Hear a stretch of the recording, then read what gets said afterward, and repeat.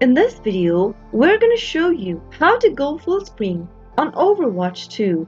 To go full screen in Overwatch 2 using your PC, simply go ahead and launch Overwatch 2 game. Here I'm going to open up my battle.net launcher first. Once you do that, go and find Overwatch 2 in the games section. Now, click on the game and click on the play button to launch open the game. Wait until the game launches open and you are logged into your account. After you are in this main home page, click on the menu button at the bottom right hand corner. From the menu, select Options. On the next page, click on this video option under Video. Now, right next to Display Mode, click the drop down and select Full Screen. After you select Full Screen, click the Apply button at the bottom and you'll be able to go full screen on Overwatch 2.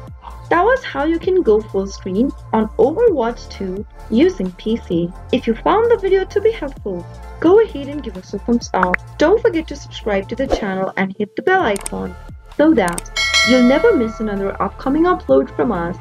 I'll be back again with another tutorial video. Goodbye till then.